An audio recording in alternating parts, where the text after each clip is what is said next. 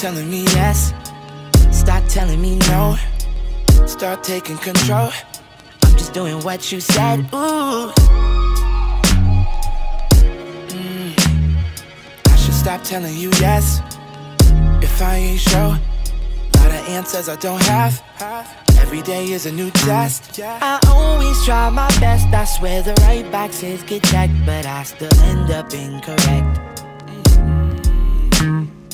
Maybe I could use a tutor, relationship troubleshooter. I wish I had found you sooner, cheerleader who loves the loser.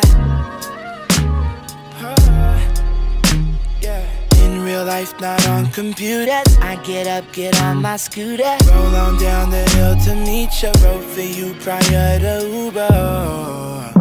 Yeah, yeah, yeah, yeah.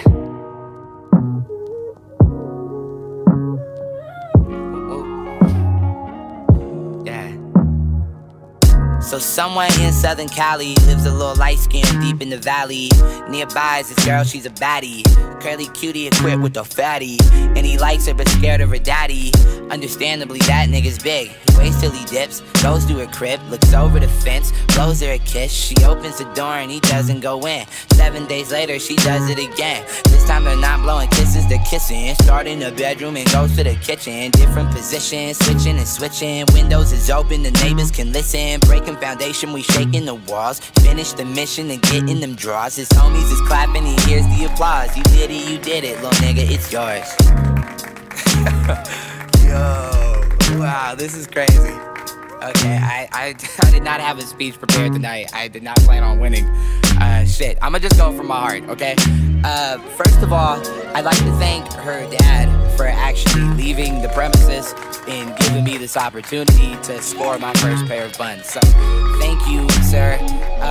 Shit, also, I'd like to thank my friends, my loyal ass friends, for sticking through this with me.